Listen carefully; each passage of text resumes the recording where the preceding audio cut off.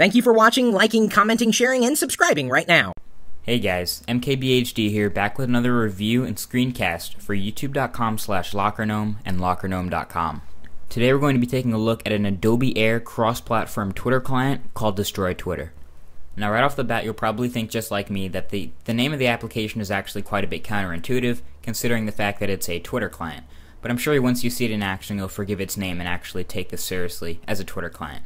You can see here at the login screen all you have to do is enter your username and password and hit the submit button and you're already right into your home screen in the application. Once you're here you're going to get to that familiar home column of all the tweets of people you're following in a similar familiar one column view. This will be familiar to you guys if you've used something like Twirl or any other Adobe Air single client application where you actually have to press a button to get to your mentions, to get to your direct messages, etc. I think it's really worth noting that my favorite part of this application, despite all the other things that people may say about TweetDeck or Twirl or any other apps, is just the smoothness of this application and its ease to use.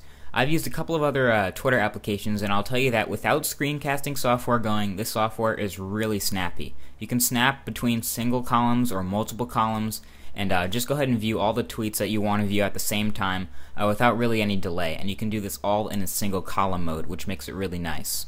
Notifications come up promptly, and you can also obviously customize how long it takes for notifications to come up, but if you do actually have a search column, it'll come up just like in TweetDeck or Twirl or other Twitter clients like I've mentioned, and you'll be able to have notifications for a specific search term if you're monitoring something. Now there's no need to fear if you're a big fan of the triple column or quadruple column layouts of the very popular Twitter client called TweetDeck. Destroy Twitter actually also has, in their newest version, incorporated a multiple column mode where you can actually drag it out to be as many columns wide as you'd like. So you guys who are using full screen TweetDeck, you can actually switch to Destroy Twitter and still have the full screen tweeting features. I know people who are so dedicated to Twitter that they have an entire monitor dedicated to their one single most used Twitter client.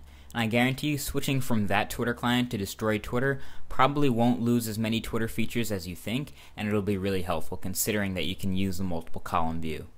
And as most of you guys know, when you review an application, there's gotta be something about the settings of the app. And I gotta tell you, in Destroy Twitter 2.0, there is no shortage of preferences that you can change with this app. You can change everything from the notification sounds to how often it refreshes to what theme you want to use, so you can change the colors of the application. There are just a whole lot of things with the newest version. As long as you're updated, you'll have a bunch of customization options to really make this your own, and probably have something on your desktop that nobody else has.